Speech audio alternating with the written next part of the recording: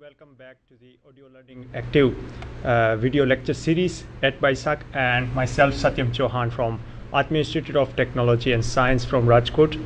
Here we have again another lecture on mechanical drafting subject, and today is a second session of the multi-view representation. Basically last time as we have seen orthographic projection, today we are going to cover few more topics on the same subject. So let us revise what we have seen last time. We have seen multiple examples of orthographic projection, that how we can get the orthographic projection in multiple views. So basically the principal 6 views we can obtain by the glass box method. As we can see, the image of object is projected on the sides of box. Then we have seen that how to orient all those views into the different position. So what will be the layout of the orthographic projection? So the things to be noticed, that we have to unfold the glass method in such a way that we can obtain all 6 views and how it can be oriented. So let us see that how it creates the all 6 views from the glass box. We have also seen what will be the particular position of each and every view, starting from front, plan, bottom, then left and right hand side view and the rear view.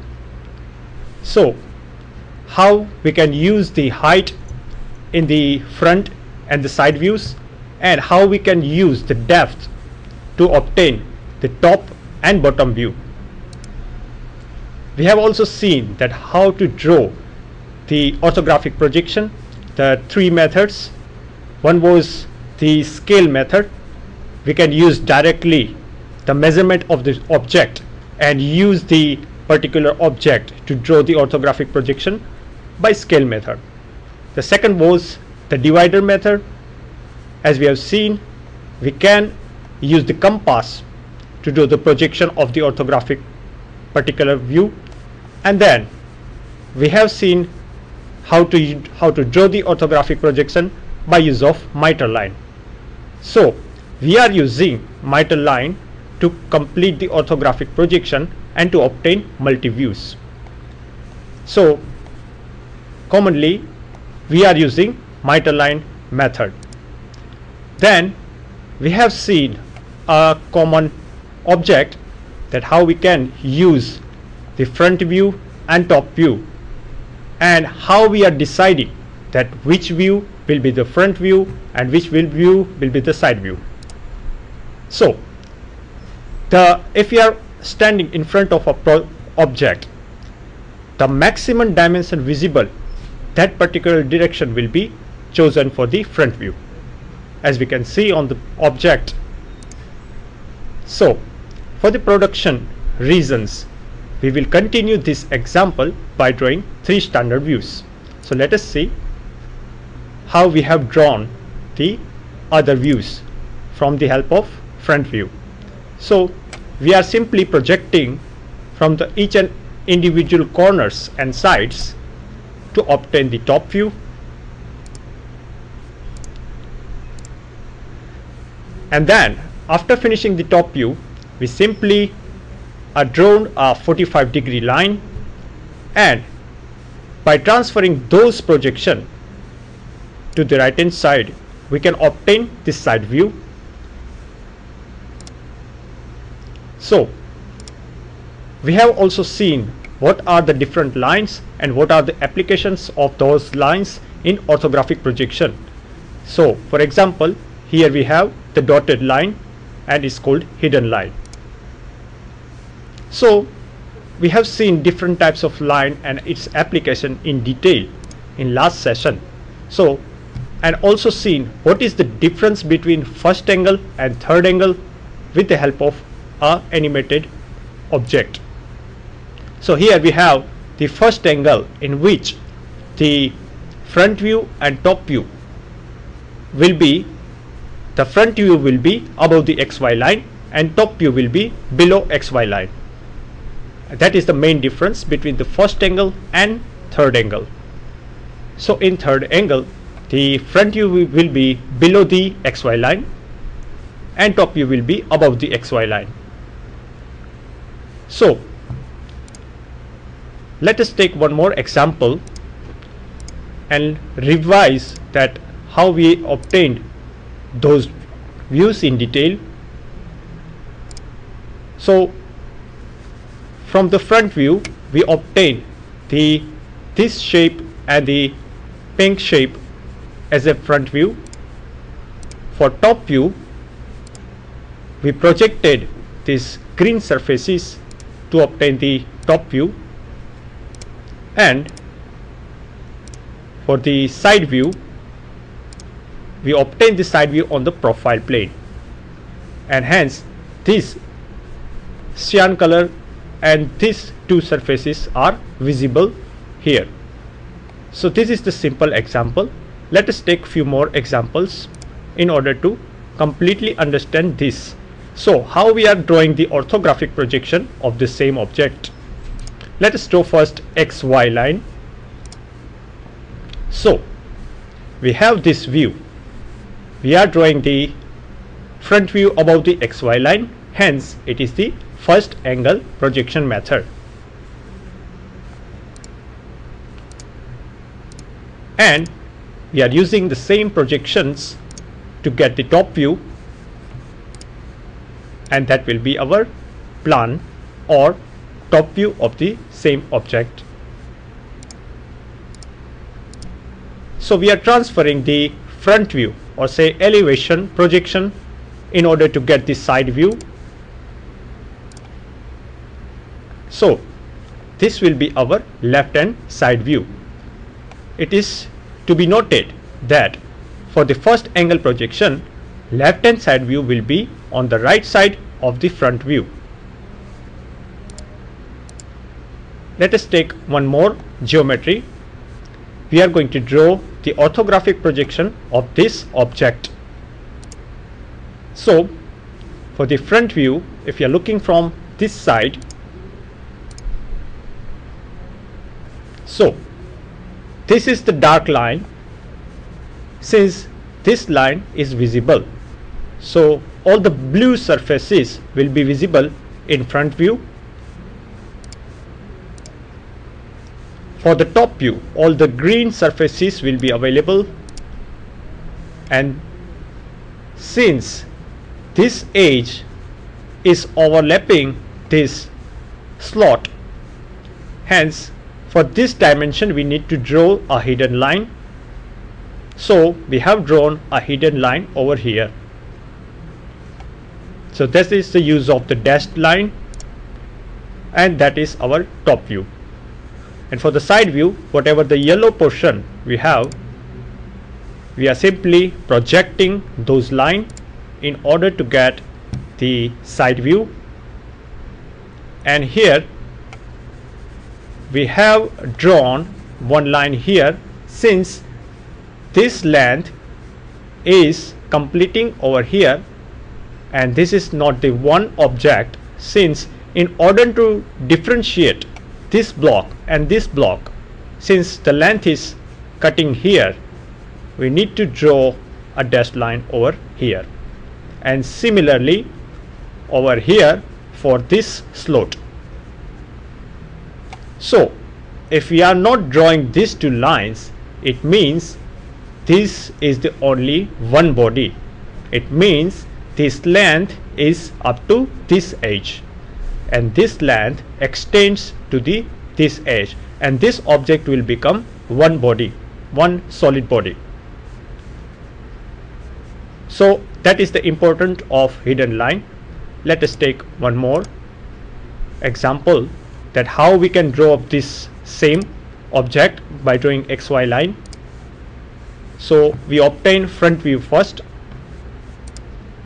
and by getting the top view with the help of projection, that is our top view.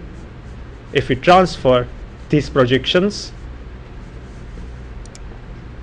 this will become our top view.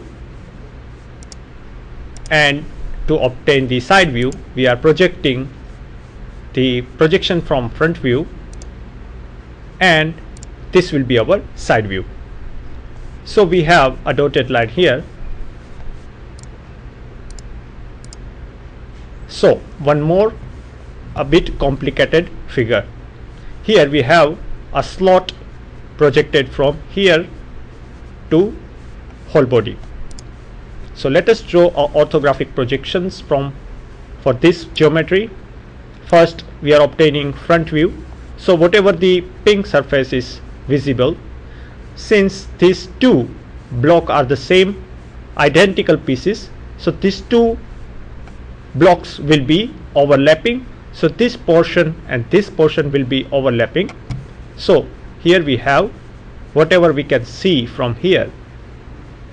This will be our front view,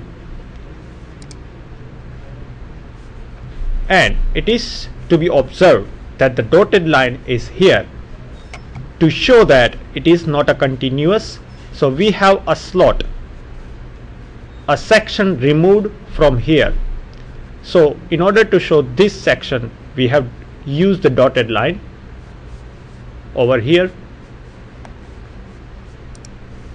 And for the top view, we are simply projecting this projection to obtain top view, and whatever the green color is visible, that will be our top view. So this block is completely visible, so it is shown by dark line, visible outline. And let us see why the dotted line. So this dotted line represents this slot. We'll see in orthographic projection. So this is for the understanding how the top view can be obtained. And let us see for the side view. All the cyan color or blue color surfaces are visible for the side view. So if we project this side view in the profile plane, we can obtain, since these edges are visible, so this section is clearly visible, hence it's to be shown by visible outline. And then the slot is not visible, hence we need to show a dotted line over here, hence it is projected as a hidden line. Let us draw the orthographic projection for that. So by drawing first XY line, we will copy the front view first, and by drawing the projection, we are obtaining the top view. So it is to be noted that this line is represented for the slot, the top view, and for the side view we are simply projecting these lines in order to get this side view. So this will be our left hand side view, and these are the principal views. So hence we completed the multi views. One more geometry. For the front view, we are obtaining whatever the yellow and saffron color surfaces over here, we are projecting on the vertical plane. So the hidden line, here we have one slot here, cut section from here, and hence it is shown by dotted line. For the top view, let us draw each and every projection from every corner and the sides. We will obtain the green surfaces and these two pink section over here. And for the side view, whatever the cyan color, and those green surfaces are also available and is visible from the sides, so this will be available in side view. And also a few part of this section, the topper edge is also visible. So we learn from this object that if two views are showing the same, for example green section here and here, it means it is the inclined surface, because the inclined surface are visible only in two views, and this dotted line represent this line which are cut section from here, hence it is represented a dotted line, say hidden line, in the side view. Let us see the orthographic projection for this. The same front view over here, the top view with the help of projections,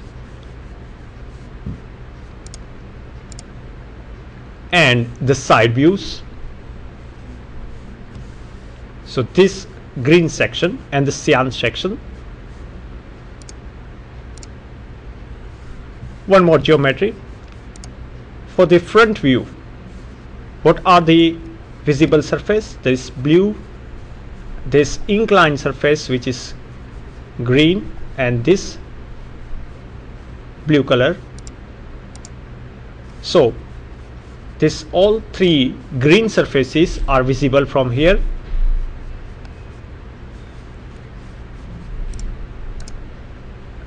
For the top view, all the yellow color as well as this green surface. Again we have this green parts over here and over here are copied into two views here, and similarly here. It means these two surfaces are inclined, and for the side views it is drawn only this portion and the hidden line. Let us see the orthographic projection.